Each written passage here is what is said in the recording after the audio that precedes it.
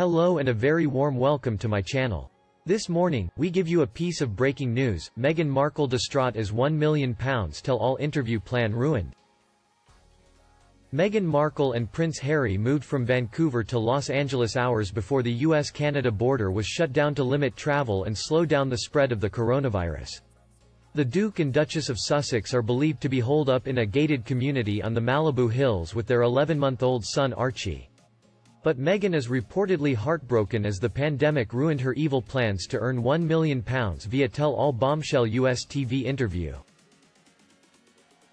Yesterday, the Daily Star claims the Duchess of Sussex may have agreed to appear on a US TV network.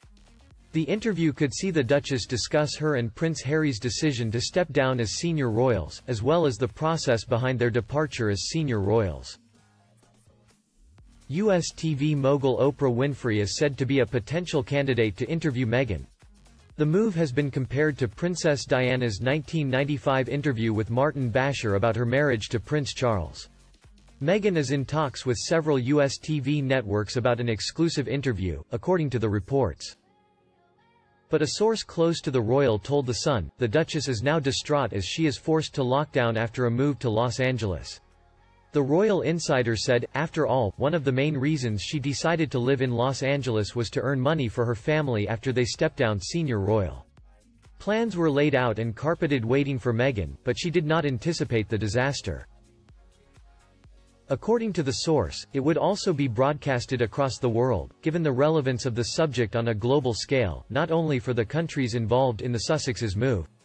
Meghan is reportedly extremely serious about trying to win back the public, according to a source speaking to the Daily Star. Prince Harry is also said to be giving serious consideration to the project.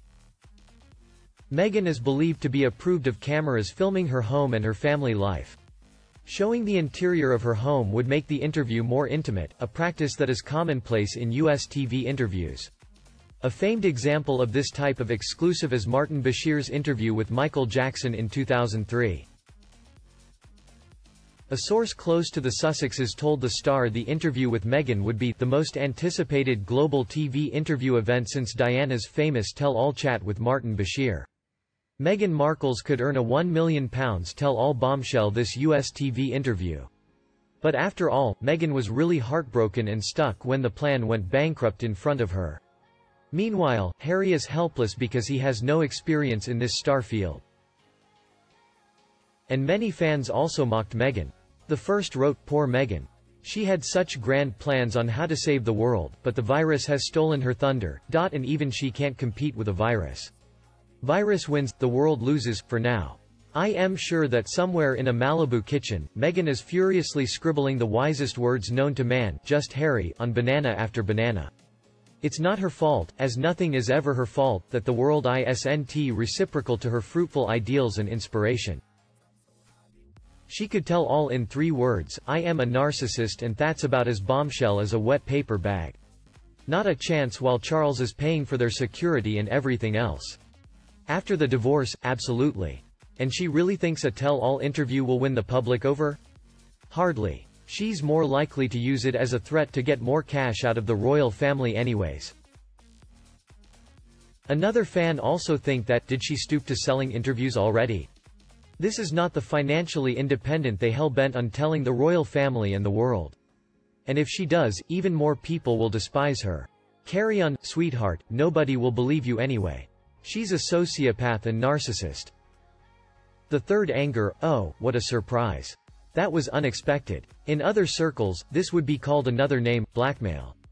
It would be quite amusing to see her rolling her eyes at Harry, behind his back. And perhaps the odd tut when he reminisces about his family and their illustrious history. What went on pre-Harry would be more interesting on this side of the big pond. Meanwhile, Amanda Platell from Daily Mail also snubbed Meghan and Harry. She thinks their royals have never been so crucial to them, nor Harry and Meghan so irrelevant. Let's see her opinion. Can it be only a few months ago that the monarchy was facing down Megxit, in what appeared to be one of its worst existential crises since the abdication? In those tumultuous days, Prince Harry and his wife Meghan's decision to flounce out of the royal family, while determined to make millions from their royal status, were seen as cataclysmic. Many believed the institution was holed below the waterline and wondered how it could survive. And yet, during the coronavirus crisis, the greatest post-war challenge to the kingdom, it has not just survived but thrived. First, we had a croaky Prince Charles recovering from the virus, proving no one is immune from this terrible disease, and speaking to us with humility and compassion. And, by sheer coincidence, we've seen the release of his and Camilla's touching 15th wedding anniversary photograph, a happy middle-aged couple in country clothes, at ease with each other just as the country, evidently, has become with them. Then there is the Queen. That blissful photo of her talking to Boris Johnson on her old-fashioned phone from a room at Windsor Castle decorated with corgi statuettes made us love her all over again. Her broadcast to the nation, with its wartime references, acknowledgement of the sacrifices we are all making and that optimistic Vera Lynn line "Well meet again," struck just the right chord. And let's not forget the Duke and Duchess of Cambridge, who have been doing FaceTime video chats with children in schools looking after keyworkers youngsters, to support their mental health charities. The point is that all of them instinctively understand their role in these dark days, just as the Queen's father, George VI, did during the war. Politicians may come and go, but the one constant is our royal family, that symbol of continuity, embodying our common sense of purpose, of what it means to be British, and, in times like this, thank God for them. The dust-up over Harry and Meghan is of a different age, the age before coronavirus. The couple is now utterly irrelevant to a slimmed-down monarchy that is as healthy and important as ever. And many fans also blast them. The first wrote, "Who is even thinking of Harry and Meghan right now? They resigned and are completely irrelevant. Non-royal, not interesting and certainly not paying their own upkeep. Financially independent this is not. Meghan and Harry timed their exit spectacularly badly.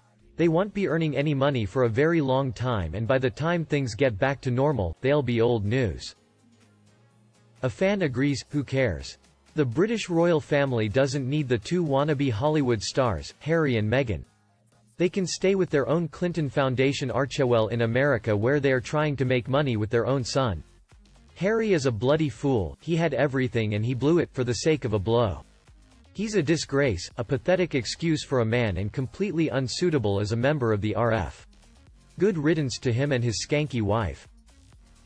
Another added, "We have woken up to what really matters and sorry but time's up for the lazy scroungers with their insensitive self-absorbed nonsense." The Markles would have been insufferable had they remained in the royal family during these uncertain times.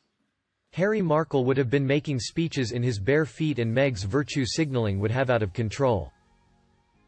Meanwhile, the second wrote, "The Queen has been the stability in a world that isn't always stable. Even at her age, she carries out her duties as she did 60 years ago. Long live the Queen. At least the royals who are still working are doing something for the country. Harry and Meghan are siphoning the money from Charles to fund their new celebrity lifestyle but give nothing back. How selfish. They pretend to be independent but won't last a month without royal money." A user agrees 100%, Kate and William are a class act. Meghan and Harry, not at all. William is no snowflake, and Kate is a tough cookie. William and Kate behave as future king and queen in all respects. Methinks it's about time that Her Majesty, the Queen trimmed the royal family tree and cut loose some grifters. The monarchy has been around for 1,000 years. Meghan is not going to affect it. The third said, "Absolutely agree with Amanda. They are irrelevant. And over. So glad they're not around now milking this disaster for their own gain. Good riddance. One thing this virus has confirmed to me is a complete overpayment of sportsmen, CEO executives, etc. When the backbone of the world is shop assistants, cleaners, health care workers refuse collectors. Let's hope you come out of this with a new appreciation of who the real stars of the show actually are." But a fan reply, "Archie's irrelevant but I wouldn't put it past a desperate Meghan to start merchandising him, on Instagram, to make easy money. We should pity little private citizen Archie who, like children born to narcissistic mothers, will grow up resenting Meghan, and Harry also. He is being deprived of his birthright to be raised among the royal family and traditions he was born into." And the last one wrote, "It would be interesting to know what his status would be in future years, whether or not he could join the royal family on equal terms or whether he will be an outcast thanks to mom and dad.